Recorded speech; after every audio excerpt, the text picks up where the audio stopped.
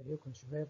احنا عاملين يعني like a sample review really quick على الحاجات اللي احنا عملناها مع introduction لشوية كلام بسيط فيما بعد. احنا في ظل الظروف اللي احنا فيها كلنا، كل المطلوب يعني انكم تحطوا قدامكم الكتاب. and what I'm going to do is to just really quick كده go through what we have done and start أحط شوية نقط على الحروف as they say. I hope you're all doing good والدنيا معاكم ماشية. Let me remind you كده quickly احنا بدينا بإيه وصلنا فين، وعلى مدار كم تسجيل دوت اللي مطالبين بيه تكونوا عارفين يعني متوقع مطلوب منكم تعملوا ايه. و I hope انكم كلكم هتبتدوا تشتغلوا من البيت لحد ما الظروف دي تعدي و hope all will be fine really quick. احنا كنا بادئين في الكتاب في chapter 9، فاي هوب ان انت تحط الكتاب بتاعك قصادك وتبتدي تبص على chapter 9. هو الغرض كان ايه؟ احنا بندور على الموديل بتاع كينز اللي بيحدد الاكوليبريم اوت. فاول شابتر اللي هو 9 كان عنوانه income وspending. وكان الغرض من الشابتر كله انه بيدي لك الموديل بتاع الاجريجيت ديماند، وزي ان الاجريجيت ديماند اللي هو مجموع الصرف بتاع الناس depends on output والانكم، وفي نفس الوقت انه الاوتبوت والانكم علشان يتحدد بيتوقف على الناس هتصرف ايه.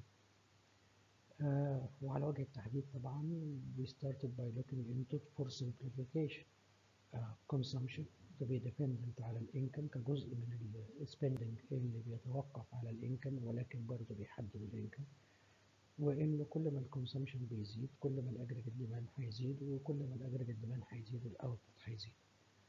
انه اي حاجه تانية من الحاجات اللي احنا مثبتينها او الكتاب في المرحله دي من المعرفه مثبتها، لو حاجه اتغيرت هيحصل تغير في الاوتبوت، والتغير ده هيبقى بالمالتيبلاير، وانه حجم المالتيبلاير ده ديبيندز على المارجن بروبنسيتي كونسيوم، وفي مرحله لاحقه على التاكس ريتس والطبع، وإن أي حاجة الحكومة هتعملها عشان تزود الأجريجيت ديماند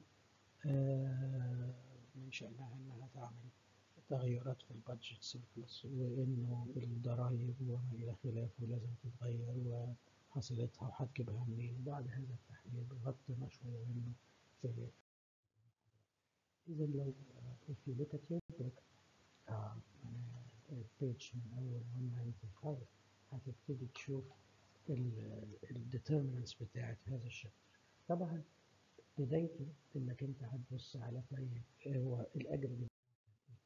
ساعات الطلبه بتبقى طالعه من زمان وناسيه شويه اجر الديماند في الخطه بتاعت الصرف عند الناس كلها. الصرف دوت بيبقى مجموع اللي الناس ككونسيومرز عايزين يصرفوا، مجموع الانفسترز عايزين يصرفوا، الجفرمنت بيرشيزز المشتريات الحكوميه، وأيضا الصرف بتاع الناس اللي من بره على الإنتاج المحلي بتاعنا اللي إحنا بنسميه الصادرات.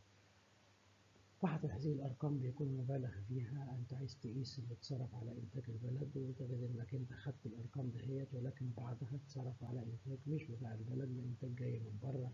وعشان نظبطه لازم مجموع الأجريجيت ديماند بتاع الناس نطرح منه الديماند على الإنبوتس أو الأجريجيت ديماند، لازم نشيل منه أرقام الإنبوتس دي كلها علشان يبقى الديماند على الإنتاج المحلي.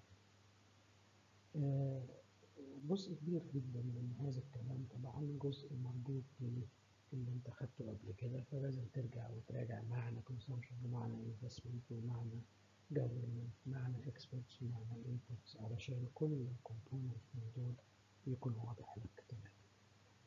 الجزئية الثانية هو طيب ده الديماند، لو انت مشيت بقى على الافتراضات بتاعت كينز، الافتراضات بتاعته اللي كانت بتقول السعر ثابت والناس عند الأسعار الثابتة والمنتجين هيدوا لك أي إنتاج أنت عايزه، ساعتها الأجريجيت ديماند هو اللي هيحدد الإنتاج. لو جبنا الناس there is only one equilibrium output possible where aggregate demand is equal to output. يعني رجال الأعمال لازم يقدروا الكلام مظبوط. As in equation 3, what you see is if output is bigger than what people want to spend, changes in inventory would be positive, and if it was the opposite, changes in inventory would be negative, and hence to achieve equilibrium, an output level that does not change, you require a change in inventory that is equal to zero, meaning you exactly produce what people want to buy. People are consumers, investors, government, and of course, net experts. And then the book moves to the other story, the story of consumption. Now, here, consumption would depend on that output level, or in other words, consumption would depend on income. So the book provides you in page 197 and 196 the consumption function. Of course, you studied this before. Consumption has a couple of components. One of it is autonomous, which is a subsistence level. And then there is a part that depends on income, and it depends on income by the rate of the marginal propensity to consume. So when we studied this, when we reviewed this, consumption is a function of income, and the slope of the consumption function is the marginal propensity to consume.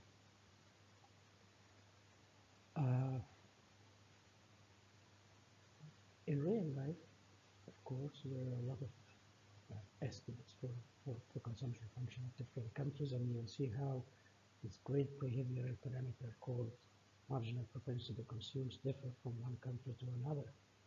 And you'll also see that the consumption function can, over time, change. It has a relationship to the level of income. And I would always suggest at this level is to go back, search internet for estimates of different consumption functions, watch some YouTube videos, and it won't hurt to review some of the basics too for those who forget the basics. I'd recommend YouTube, Khan Academy, or any of those to review the consumption. Then you want to determine equilibrium. Now, how can equilibrium be determined? You need to produce exactly what people are going to buy. Hence, on the equilibrium is going to be only one point. You graph income, and then you graph the spending that is related to income. In book, page 197, we simplified the whole thing. Instead of CIG and net exports, they are giving you only CNI, so that when you look at the graph, consumption function is given by the blue curve. This is the consumption function with the slope is the marginal, little c, the marginal propensity to consume. And then add investment, which is autonomous in this particular example for simplicity. And what you end up with is the blue line shifts up to be aggregate demand. And the mass is simplified. We'll get to this simplification later. Aggregate demand, which is C plus I. Consumption plus investment. Consumption, which is given by the consumption function. And investment, which is autonomous. Hence, you end up with that black line. You want to check on page 198 some real life relationships between disposable income per capita and total consumption per capita. And you want to look at the derivation of the disposable income later on. At this stage, I probably recommend it's good to always review what is exactly meant by the consumption function and get a sense of the reality of the consumption. What I want to do in this video is introduce you to the idea of a consumption function. And it's a very simple idea. It's really just the notion that income in aggregate in an economy can drive consumption in aggregate in an economy. Consumption in an economy. And just to make things tangible, I will construct a consumption function for a hypothetical economy. And we can debate whether we can construct a better one. And it doesn't have to be, all the numbers don't have to be exactly what I'm about to do, but this is just to make things concrete in your mind. So maybe we have a hypothetical economy where consumption is going to be equal to, well, maybe there's some base level of consumption. Even if there's no aggregate income in our economy, it's hard to imagine, but let's say there isn't, there will still be consumption. Maybe people can do it by digging into their savings. So they're essentially using resources that they've already accumulated in some way. And let's say that base level of consumption, let's call that 500. 500, it could be billions of dollars or gold coins or clamshells or whatever the unit of measuring economic activity is in our economy. So that's our base level of consumption. And then let's say if there is some aggregate income, people will spend 60% of it. And I'm just picking these numbers somewhat arbitrarily. So let's say if there's some above and beyond the base level, they're going to spend 0.6 of any aggregate income they have. And actually, to be a little bit more particular, I'll write not just income, I'll write disposable income. And I want to do that in a different color. They will, that's not a different color. They will, above and beyond the base level, they'll spend 60% of their disposable income. Disposable income. And I make the distinction, just to clarify our model, between income and disposable income, because all of the aggregate income in an economy does not end up in consumers' pockets. And just for simplification, you might say, well, yeah, some of it ends up in firms' pockets, but the firms at the end of the day are owned by individuals, so it can end up in individuals or consumers' pockets, but some of it goes off to the government. So when you think about income, and if you spend any time looking at your pay stub, this will become familiar to you. You have your income, but you don't end up with all of that in your checking account or your pocket or your savings account. A good fraction of that is taken out for taxes. And so what you have left over when you subtract taxes out of income, that is your disposable income. Disposable income. And that's why I write this here, because that's actually a more reasonable thing to say. People will spend 60% of their disposable income. They obviously can't spend a fraction of stuff that they don't have, the stuff that's taken out for taxes.